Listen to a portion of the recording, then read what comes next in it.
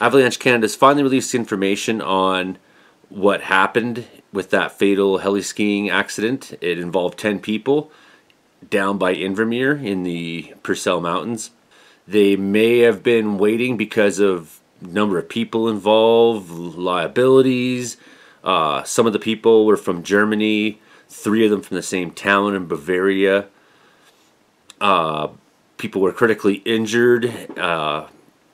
Maybe it wasn't known how many were going to survive for a while. Anyways, that's all here or there. The report, the incident summary, is on Avalanche Canada's site now, and we can look at it. It happened at this place called Copper Crown Mountain, which is about 30 kilometers southwest of Invermere, British Columbia. The elevation at the top of the mountain is about 2,500 meters. It's called mechanized skiing. That means heli skiing.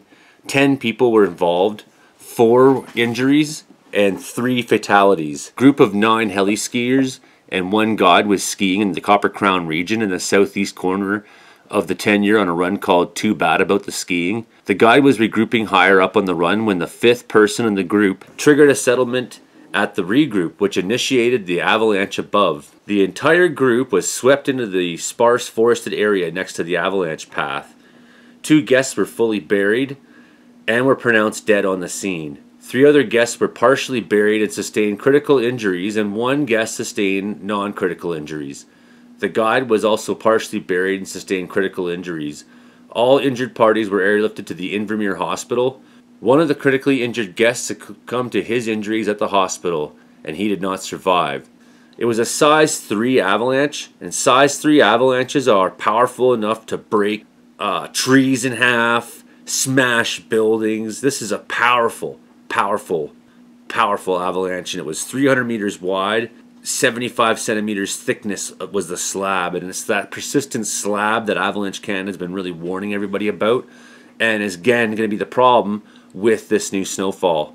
On Thursday, March 6th already, Avalanche Canada was saying in a report authored by Mike Conlan, who's avalanche forecaster there, and his predictions in this blog will come true now with the heavy snow resuming in southern British Columbia. This year's avalanche season has been plagued by a deeply buried weak layer across much of the western Canada mountain ranges, making it one of the most difficult snowpacks to safely manage in decades. The layer of concern formed in November. It's buried near the base of the snowpack, which means it varies from over 1 meter deep in the Rockies to 3 meters deep in the Columbia and Coast Mountains. This weak layer has caused many high-consequence avalanches since its formation and has already claimed 12 lives.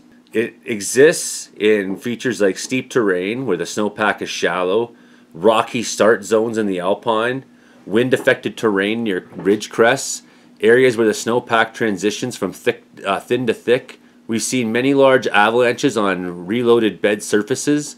This means that slopes previously avalanched this season, they have the capacity to produce more large avalanches when reloaded with brand new snow.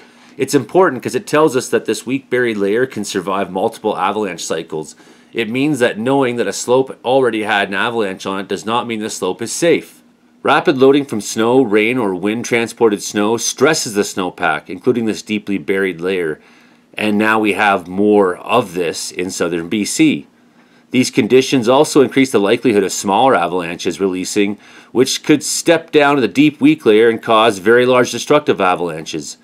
We saw many very large avalanches, size 3 to 4, release in the past few weeks under stormy conditions, and we expect that trend to continue for the remainder of the season. Warm air temperatures and sunny skies also modify the snowpack. Warming affects the snowpack by reducing its strength and increasing stress on buried layers. Warming also affects how deep a human stress reaches into the snowpack. We have warming now happening again.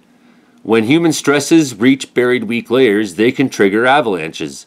The influence of warming is greatest where the snowpack is inherently thin, and this is also where stresses from a human are most likely to trigger this layer. Warming also causes cornices to weaken and release, which could provide the large load needed to trigger the deep weak layer. Regardless of the trigger type, we expect to see many consequential avalanches releasing on the buried weak layer as we transition into spring conditions. One could argue we're transitioning into spring conditions this week. Says Mike Conlon, we must acknowledge this snowpack exists, and we can't change that. What we can change is how we manage the terrain to limit the likelihood of being caught in a high consequence avalanche. This means understanding where you stand with respect to avalanche terrain and being disciplined with any terrain choices. Experienced riders are making a point of avoiding consequential terrain, particularly exposed or rocky alpine start zones where triggering this weak layer is most likely. Your mindset going into the mountains should be that this is not the season for high consequence objectives. Be the critical thinker in the group during any decision. Stay disciplined and have a safe remainder of the avalanche season. But we got a warming, clearing trend happening in BC later this week, so that will change conditions once again, but I would suspect that the next 3 to 4 days could be pretty bad, and we'll have to revisit that when we get through this storm and the warmth comes back in. That doesn't mean my channel is unimportant. That doesn't mean you shouldn't support it. Hit thanks, hit like, hit share, hit subscribe. Keep coming back. This is what I want to do. Make videos for you. Okay. From Wells, British Columbia, good night.